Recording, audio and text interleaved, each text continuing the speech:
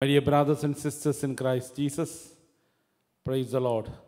A very good morning and welcome to this morning blessing prayer and thanksgiving service. My dear brothers and sisters, last 20 days we were praying for the gift of the Holy Spirit, for the fruits of the Holy Spirit, and we prayed the novena of the Holy Spirit. And I'm sure that the Lord has blessed all of us with a lot of blessings. Today we thank the good Lord for all the blessings that we received. The word of God is from the book of Psalm, chapter 107, word 8 and 9. Let them thank the Lord for his steadfast love, for his wonderful works to humankind. For he satisfies the thirsty, and the hungry he fills with good things. O Holy Spirit, we thank you for all the blessings.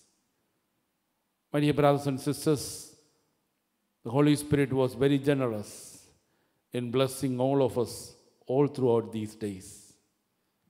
Be grateful to the Spirit for his marvelous work. If you feel that you got some blessings, please do not forget to testify it.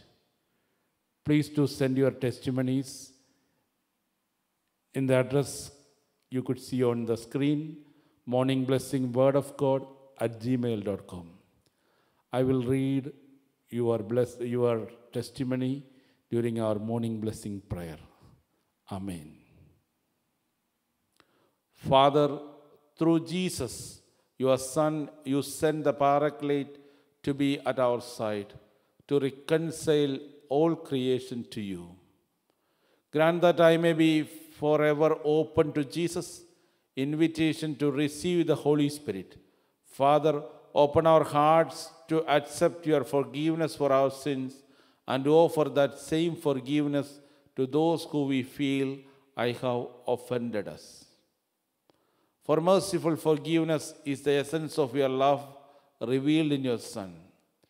Come, O Divine Spirit, fill my heart with your heavenly fruits, your charity, joy, peace, patience, benignity, goodness, faith, mildness, and temperance, that I may, by faithful submission to your inspiration, merit to be united eternally with you in the love of the Father and the Son.